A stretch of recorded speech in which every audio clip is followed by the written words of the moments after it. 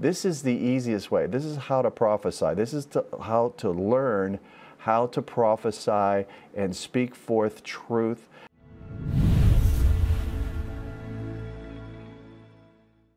So we're going to get right into the Spirit of the Lord is so willing to speak through us, and we need to learn how to prophesy.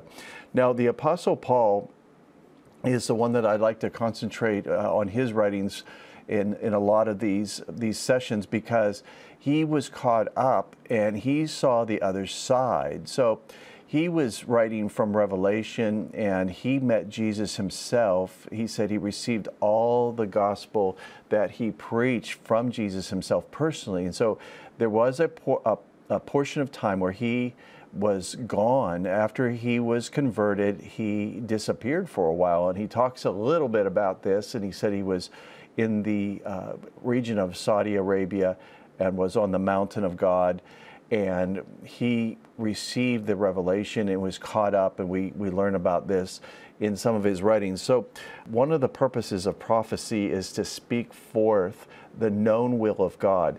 And so God has a will that he wants known, and this could be what we call forthtelling. Not so we think of prophecy as being foretelling, but see, a lot of prophecy is not telling the future. It's only a small portion of prophecy. Prophecy is actually just speaking forth truth and speaking forth the will of God. Even if it doesn't happen, we still have to say it. We still have to speak to the mountains. Even if they don't move, we must keep speaking. We must keep prophesying. We must keep saying what God says. Even if people don't listen, or if it doesn't seem to happen, we need to continue to proclaim the gospel even if people don't accept it. A lot of the mysteries, a lot of the things that are in the Spirit are being revealed, and they're being revealed to people in this day that are starting to speak prophetically. They're going to start speaking from the spirit of prophecy. So the Spirit of God comes on you and burns within you and on you, and then you speak forth. So if you want to understand prophecy in its simplest form, that's what it is. It's when you can't but speak it out, but there's power. There is an anointing, there is an endowment, there's some sort of impartation that's inside of you that needs to come forth. And we're going to see a lot more of this happening, especially among the youth. So in verse 8, Paul says this superabundant grace is already powerfully working in us, releasing all forms of wisdom and practical understanding.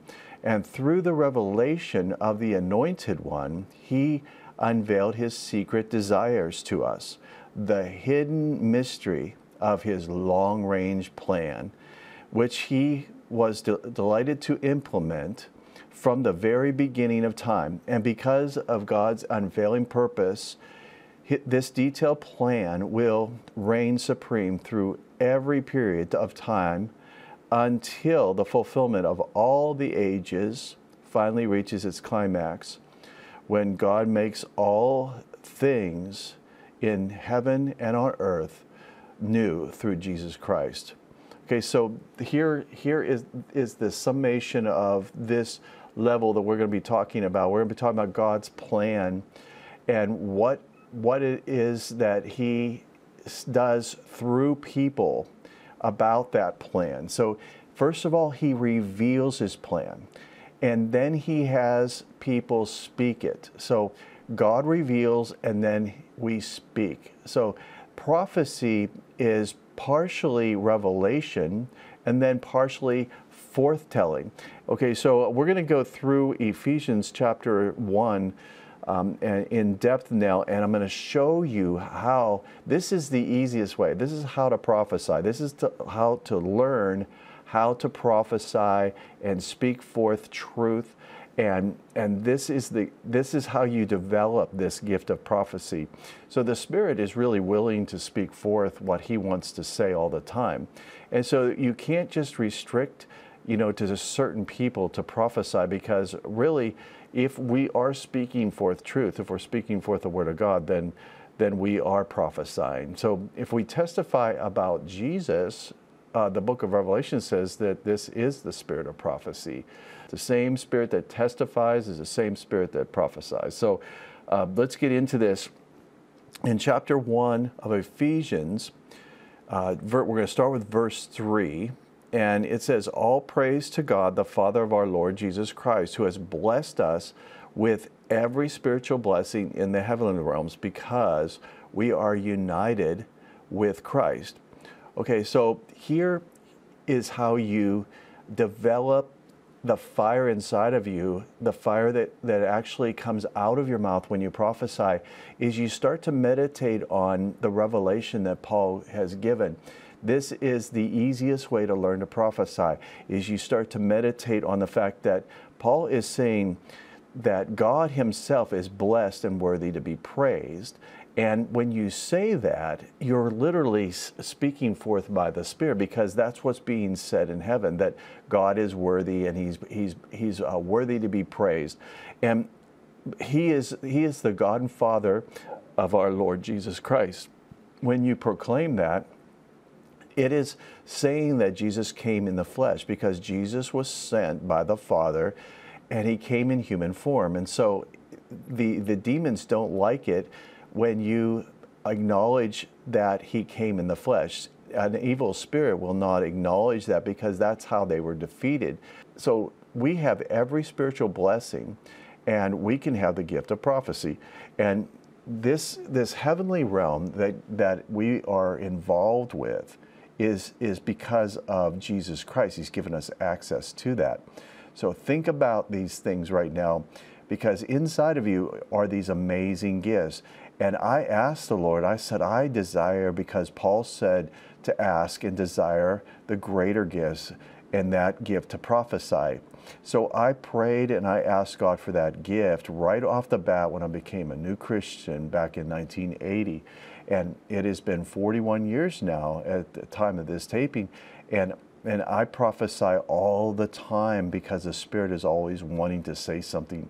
So in verse 4, Paul says, "Even before he made the world, God loved us and chose us in Christ to be holy and without fault in his eyes." This is how God thinks. He thinks this way. He selected us, then he made the earth. Then he put man in the garden, and then he knew that all the generations that would ever exist would come forth.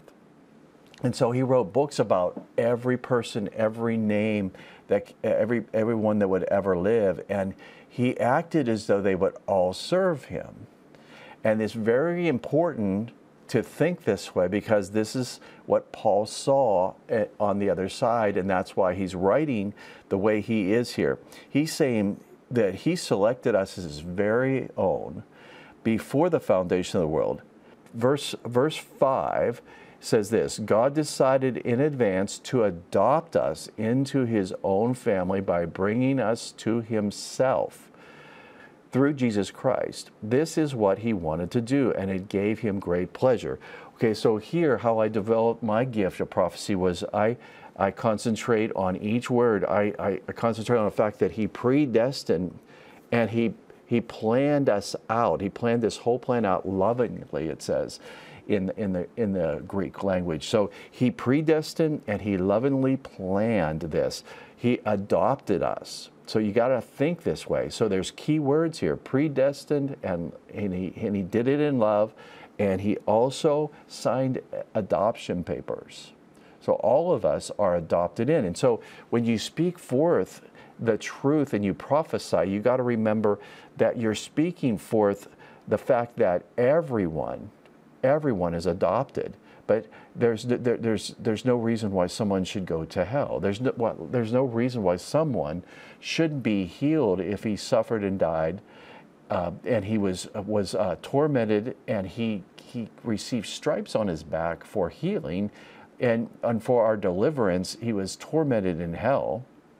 Then why would people not want to accept that? Well, they got to know it. See, prophecy is speaking forth the truth, and you prophesy as though you are the mouthpiece of God. So you speak forth and you say the truth. you think about it, it's just like when an angel comes and gives the word of the Lord. He's just speaking in behalf of God, on behalf of God, and it's in the first person a lot of times. But that is what prophecy is. It's speaking forth as though it's God speaking. So verse 6 says, we praise God for the glorious grace he has poured out on us who belong to his dear Son. Okay, so we know that he has given all of this to us. This grace has been poured out. So when you prophesy, when you speak, you talk about that pouring out, that God is an outflow, that he is giving, and that we are to receive. And see, this is what Jesus, when he prophesied over Jerusalem the night before he was crucified, he said, how I've longed to gather you together as a hen gathers her young, but you would not have it. You did not discern your day of visitation. And he prophesied about how the temple would be destroyed, and that that there wouldn't be one stone left on another. But see, Jeremiah had already prophesied in Jeremiah 29:11 that God had plans for them to prosper and have a good and expected end. Well, who was right? Well, they're both right. Jeremiah was speaking forth, what God's intention was. So he was prophesying the truth. And so was Jesus. Jesus was prophesying the truth. Why he came was to gather them all together and to visit them in power. And he said they wouldn't have it. So Jeremiah was speaking forth what God had planned, but in 70 AD, the city was destroyed. Jerusalem was destroyed and the temple was destroyed. This was not God's perfect will. And Jeremiah, what he was prophesying, that was God's perfect will. What Jesus was saying was, listen, it's conditional, and you decided you didn't want this, and, but this was not God's intention. So God is wanting to pour out on us and lavish on us all of these benefits, and he has bestowed them on us freely. So you have to remember that, is that all these things are bestowed upon us, and it's just God's mercy and grace. So when you prophesy, you're prophesying from that mercy and that grace and from that outflow that God is giving. So this is another thing about prophecy, is that it's an outflow, and it's mercy and grace, and it's God giving out to the hearers. And it's an encouragement to build people up in the unity of the faith.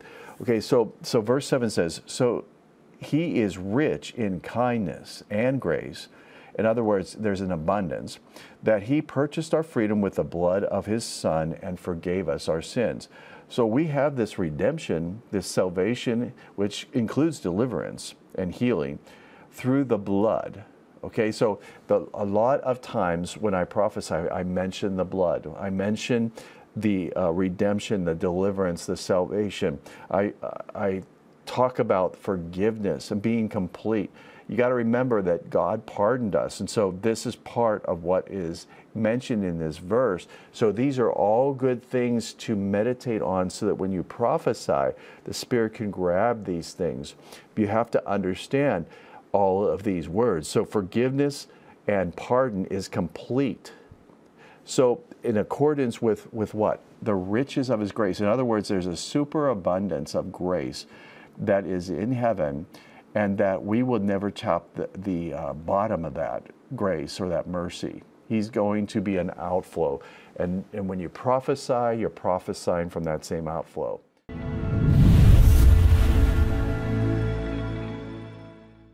Hello everyone, Dr. Kevin Zeta with Warrior Net School Ministry, and I want to announce you an exciting course we are just releasing, and this is called The Mystery of the Prophetic. In this course, we're going to be talking about some of the things that Paul talked about prophecy. We're going to be talking about the spirit of prophecy, which is actually mentioned in the book of Revelation. It talks about the fact that when we testify about Jesus, that is the spirit of prophecy. And so everybody can testify about Jesus. So literally everybody has the same Spirit of God. God in them, so we can all prophesy. But that we're going to be talking about in the course that there is the gift of prophecy, which is one of the 9 gifts of the Spirit, and then also the office of a prophet. We'll be talking about speaking the mysteries, which is what really praying in the Spirit, and then allowing the Spirit to interpret what you're saying as well. But just remember, the most important thing about any gift of the Spirit is operating in love. And remember that prophecy builds up the body, and the Apostle Paul was very strong about this. He wanted us to speak to the body, especially the fivefold, the ministry of a prophet, the office of a prophet. It's to speak to the body and build up. So I know you're going to enjoy this course. This is one of the most amazing things that God has ever shown me was about this very subject. And we need it. We need all of you students to be able to prophesy and speak forth the mysteries of God. I know you're going to enjoy this course, and we're going to make it really affordable for you. God bless. Bye-bye.